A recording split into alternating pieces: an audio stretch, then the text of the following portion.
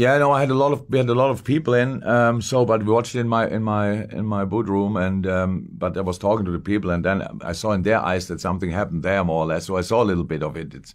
Didn't have to watch it back and now, but 0-0, hard fought.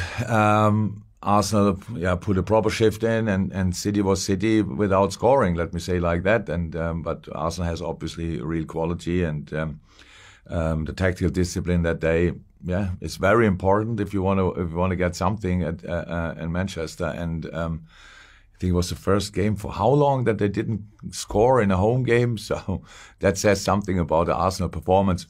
But I don't have to watch the game to know that they're both good football teams. So I knew that before. We don't play them anymore, so I don't have to watch it too detailed.